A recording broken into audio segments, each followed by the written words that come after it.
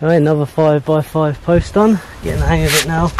That probably went about 5 times as quick as the first one I did. I've got the heart centered pretty well this end, but not so well the other end, but it's way longer than I need it anyway, so that will improve when I cut it down. I need some way of raising up one end to account for that if I want heart in centre posts, which, because of the timber sizes I've got, that's the only real way to do it. But yeah, I mean, it's perfectly fine for what I'm using it for. Yeah, I'll probably tidy it up, put it through the planer once it's dried out a little bit. It won't dry out much before I need it, but it'll dry out a little bit, and I'll put it through the planer thicknesser. Yeah, it's going well.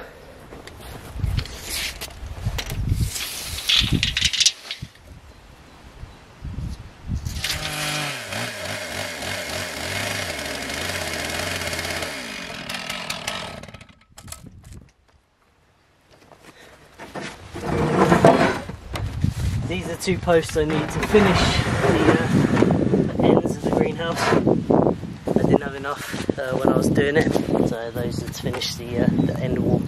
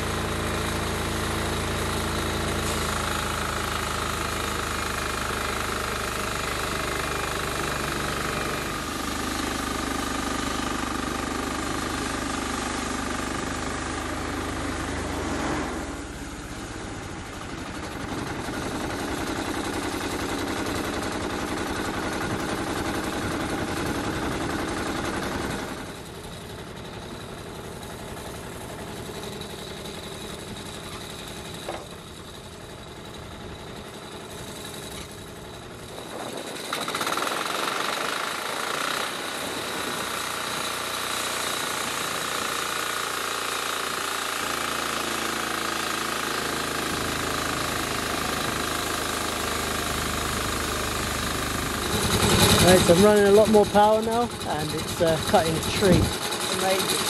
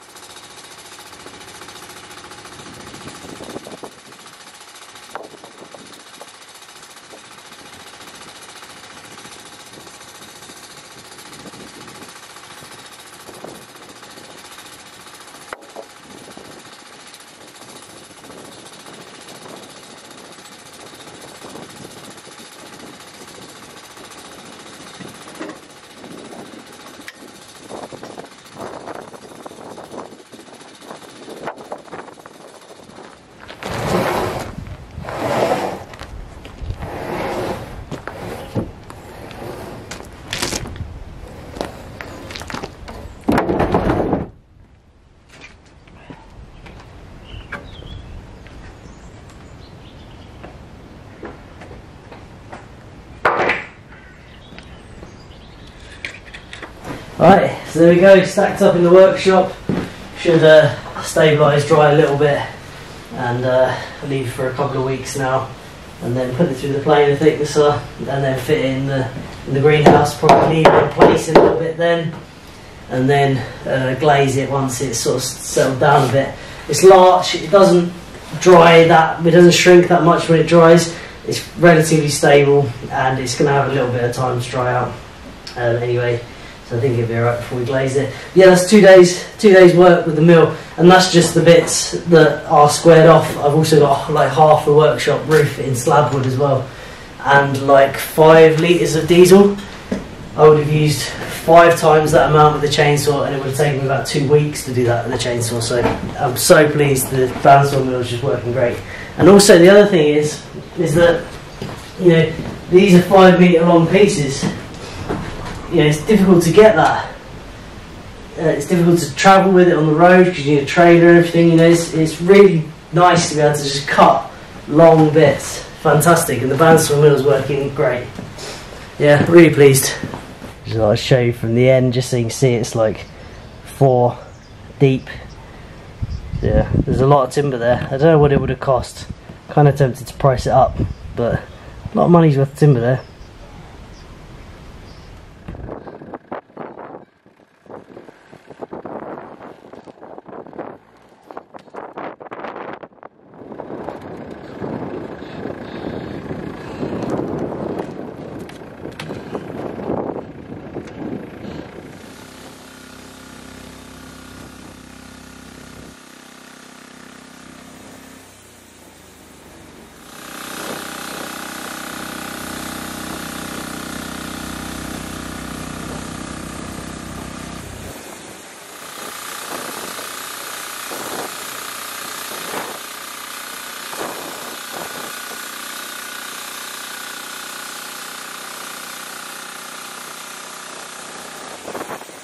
Morning everyone, another day.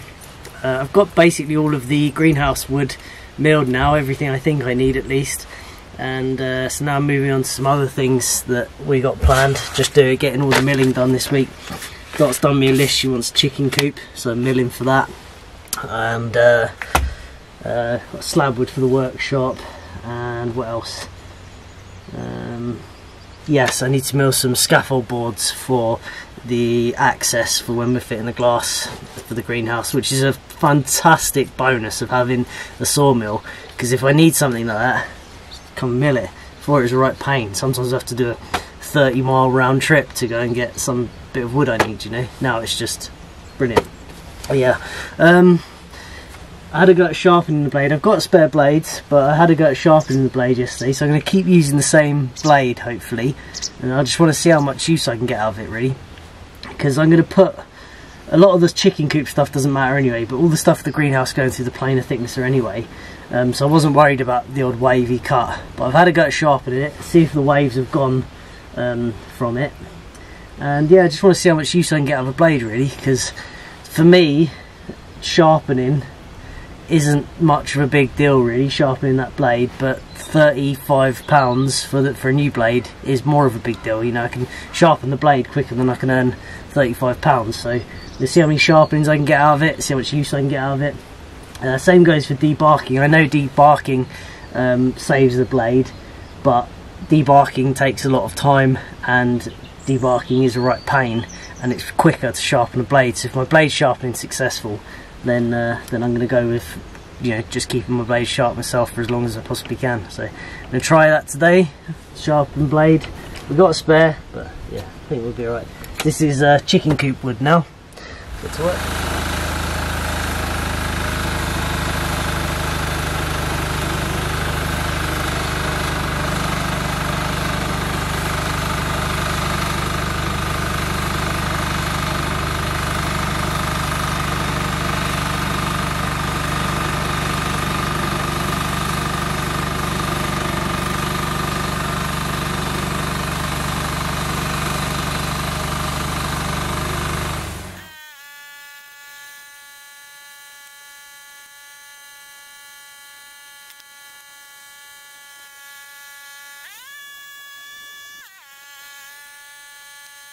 Right, a couple of hours has passed since the last clip you just watched there. Just after that clip ended, I hurt my hand quite bad. The winch that I used to raise and lower the saw head failed in some way. The ratcheting mechanism didn't grab, or it wasn't engaged properly. I don't know, whatever happened. I was raising the winch and I let go of the handle, and the handle whipped round, saw head dropped, not very far, only a couple of inches, it wasn't very high, but as the handle whipped round it hit my finger and my thumb, and I think my thumb's okay. I've just got a black nail which I've popped. My index finger I think is broken because I can move that knuckle, but the actual handle of the winch hit my knuckle of my finger so hard that it broke the handle. So yeah, pretty sure I've got a broken finger. I'm just going to strap it to the other one, but yeah, pretty painful. Of all the things you think you get injured on a sawmill, you know, that wouldn't have been what I guessed, but yeah, these things happen. The winch is coming off, it's going in the scrap pile, and I ordered a proper name brand electric winch, so this definitely just can't happen again. As a result, out of action for a little bit, bad finger. These things happen, but yeah, no big deal really. Right, hope you enjoyed the video, and thanks for watching.